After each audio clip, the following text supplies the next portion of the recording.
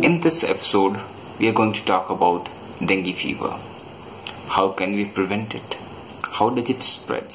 And we would also like to clear any misconceptions, misinformations, which is very common nowadays regarding dengue fever.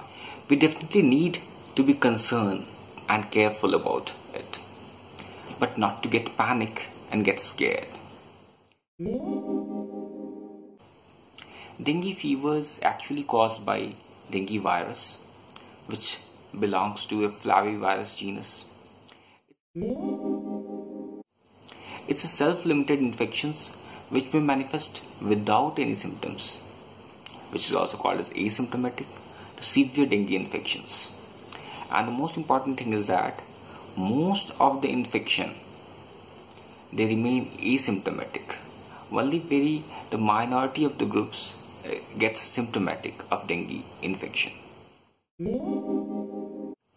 It presents with fever, which usually starts 3 to 7 days after bite of an Aedes mosquito. Apart from fever, it manifests as headache, body ache, joint pain, rash and bleeding. Fever may last for 3 to 7 days, but what everyone is worried is platelet count. So usually in dengue fever, platelet starts falling on day 3 and by day 6 a rise in platelet count is observed. So what you need to be careful about? After this febrile phase, there comes a critical phase. So it's important for the general public to be aware about this critical phase. During this critical phase, patient may develop some danger signs or warning signs. These are pain abdomen, any persistent vomiting, bleeding manifestations, breathlessness due to fluid accumulations. We need to monitor hematocrit and platelet count, because any rise in hematocrit or fall in platelet count is a danger sign.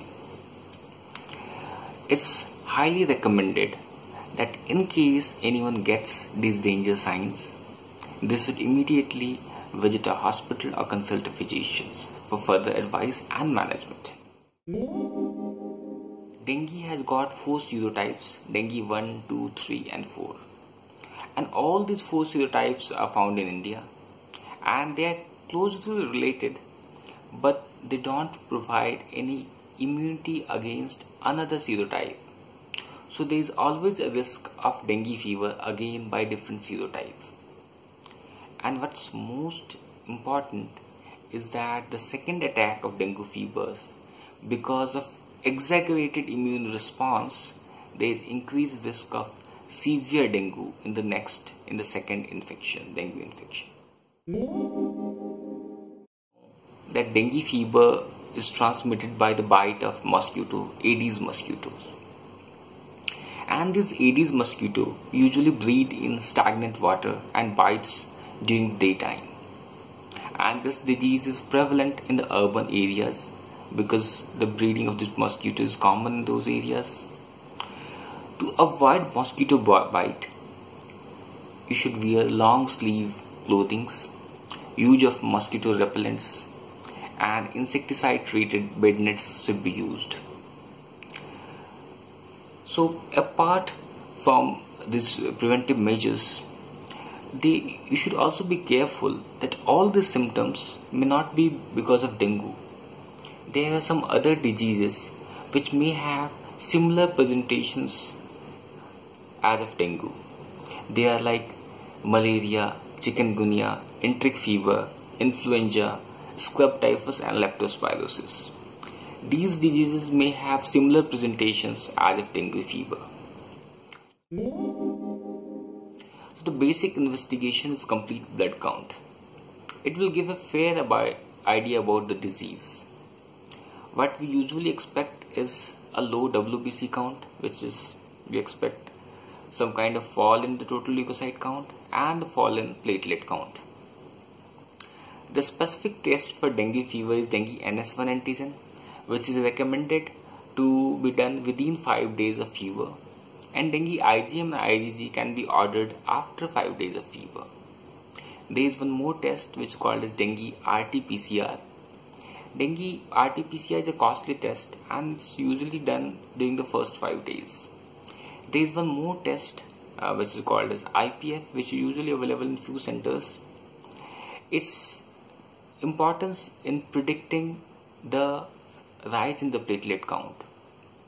If IPF is high, then we may expect a rise in platelet count in the coming few days. Yes, those dengue fever which patients don't have any warning signs can be managed at home. They are advised to take rest, drink plenty of fluids to remain hydrated, and to fever control, a tablet of paracetamol can be taken. You may also do cold or tepid sponging in case the fever rises, and avoid aspirin, ibuprofen or any other NSAIDs or any intramuscular injections. This dengue fever is itself a self-limited illness, and platelet increases on its own. Usually by day 6 of fever, platelet starts increasing. And those who are vegetarians, they may require vitamin B12 supplements, because vitamin B12 is found only in the non-vegetarians or dairy products, and vegetarians usually lack vitamin B12. And lack of vitamin B12 may also cause thrombocytopenia, which is low platelet count. There is no significant medical evidence to recommend them. There is no any scientific evidence behind that, so we don't recommend their uses to increase platelet count.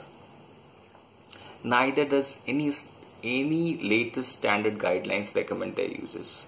Neither Indian guidelines nor does the World Health Organization guidelines issued by the World Health Organization recommends their uses. So that's all about dengue fever. Have a great day. Thank you. Bye-bye. 15th World Wonka Rural Health Conference.